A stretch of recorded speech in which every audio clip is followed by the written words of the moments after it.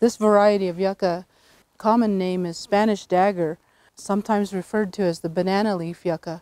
And this is the yucca that you would use to make sandals.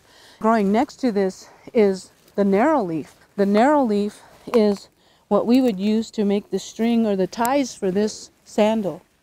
Okay, so we've selected our yucca leaves, and what you want to do is you want to roast these. You can see this color change, and I can feel the sugar inside the leaves start to cook. Here in the Southwest, our climate is so dry that textiles like sandals retain enough for us to look at, and we can figure out how everything was constructed. The first bend is simple. It's just in half.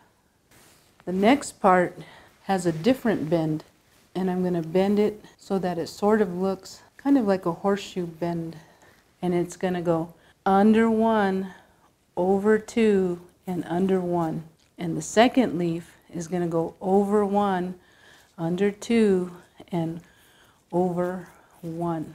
The third leaf goes under one, over two, and under one. And then we'll pull.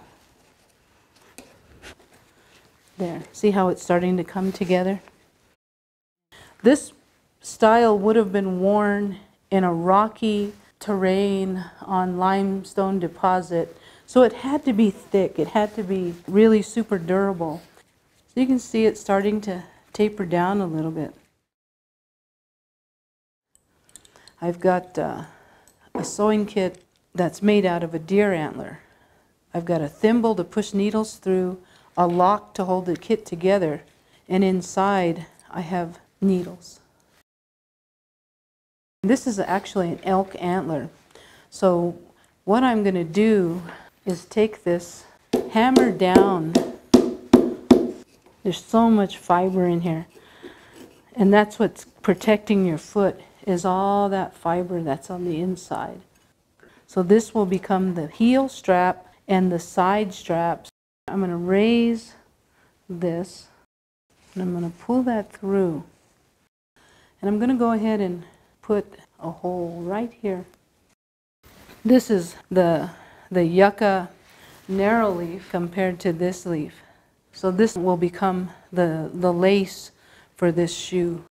I'm going to start by rolling the cordage under the palm of my hand. These two have to be rolled at the same time. And I'm going to roll it forward again.